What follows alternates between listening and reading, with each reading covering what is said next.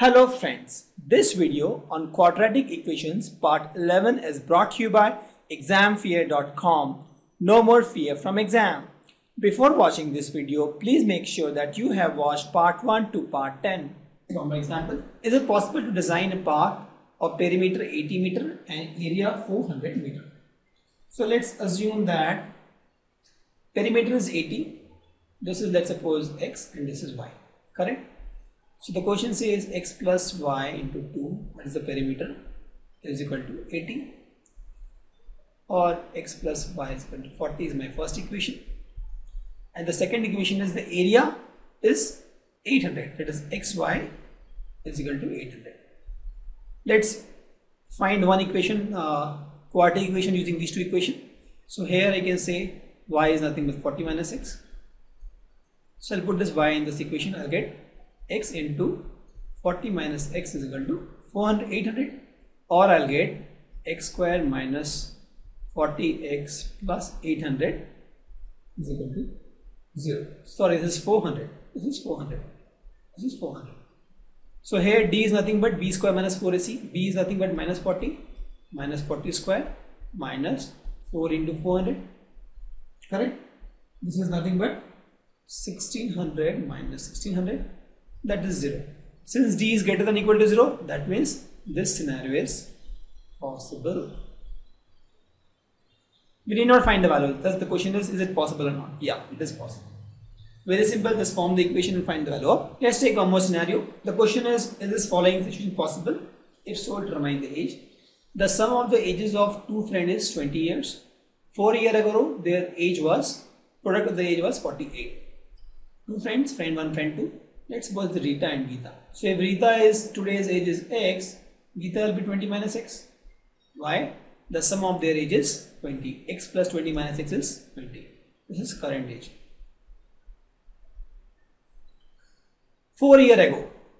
4 years ago this Rita was x minus 4. Because if Rita is today's x, 4 years ago it was x minus 4. And Geeta is 20 minus x minus 4. That is 16 minus x. Correct? 4 years ago their age was x minus 4 and 16 minus x. The question says 4 years ago the product of their age was 48. That is x minus 4 into 16 minus x is equal to 48. Now this is, we'll get a linear equation. Sorry, we'll get a quadratic equation. This comes out to be 16x minus x square minus 16 into 4, 64 plus 4x is equal to 48. Correct? Or I get 20x minus x square minus 8 4 12 6 4 10 112 is equal to 0. Or I'll get x square minus 20x plus 112 is equal to 112 is equal to 0. This is my equation. This is the quadratic equation. Here let me find the value of d. d is nothing but b square minus 4ac. b is nothing but minus 20. Minus 20 square minus 4 into a into c is 112. This is nothing but 400 minus 4 into 112. That is 4 into the 8, 4. And that is minus 48. Minus 48 is less than 0. So we can say that not possible. So real values of x is not possible. Correct?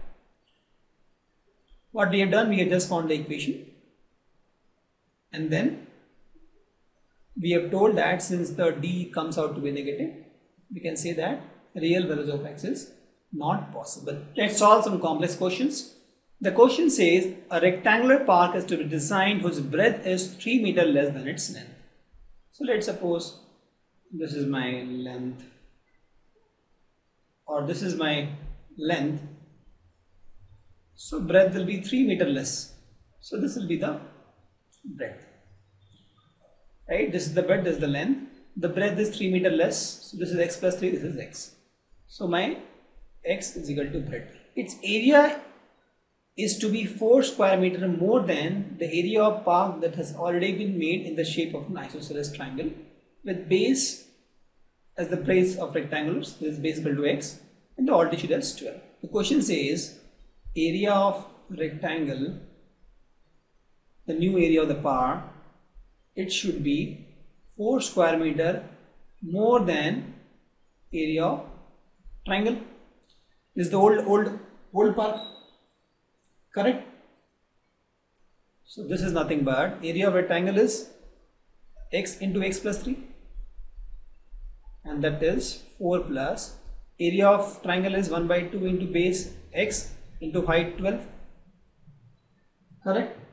So this is nothing but x square plus 3x minus 4 minus 6x is equal to 0, or we can say that x square minus 3x minus 4 is equal to 0.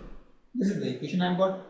I can factorize this, so I'll write this as nothing but x square minus 4x plus x minus 4 is equal to 0, because minus 4 plus 1 is equal to minus 3, minus 4 into 1 is equal to minus 4. So I'll take x common, this is x minus 4, plus 1 common, x minus 4, so I'll get x plus 1 into x minus 4 is equal to 0.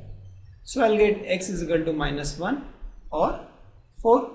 Minus 1 not possible because the length can be negative, so x is equal to 4. So x is equal to 4, therefore length is equal to x plus 3, that is 4 plus 3 7, and breadth is equal to x, that is 4. This is my answer. Very simple. We have drawn, this diagram was there, so we have used it, and we have told that area of rectangle is equal to 4 plus area of triangle. This is the old park area, and we got the quadratic equation, solved it to get the answer.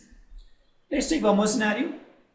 The question says a motor boat whose speed is 18 km per hour in still water takes 1 hour more to go 24 km upstream then to return downstream to the same spot.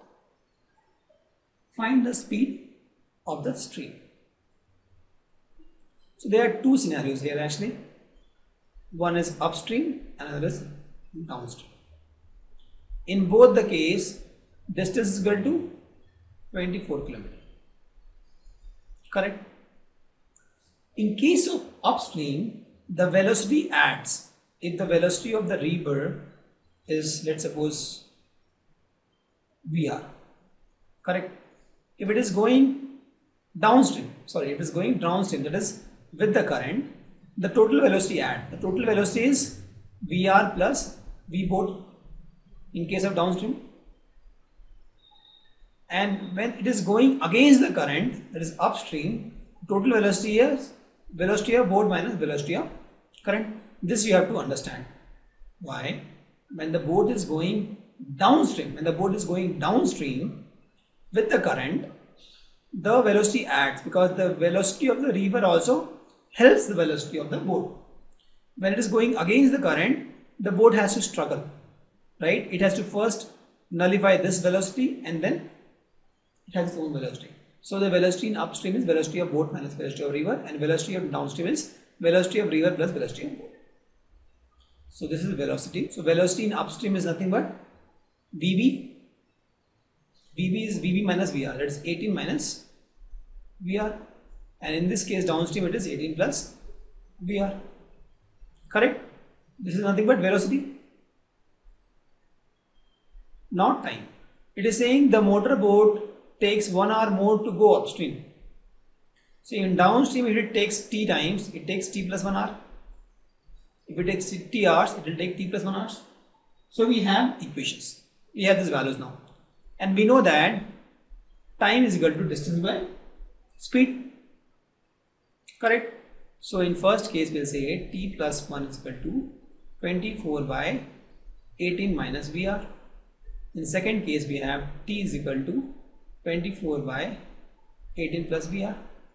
Two equations we have got. This is equation 1, this is equation 2.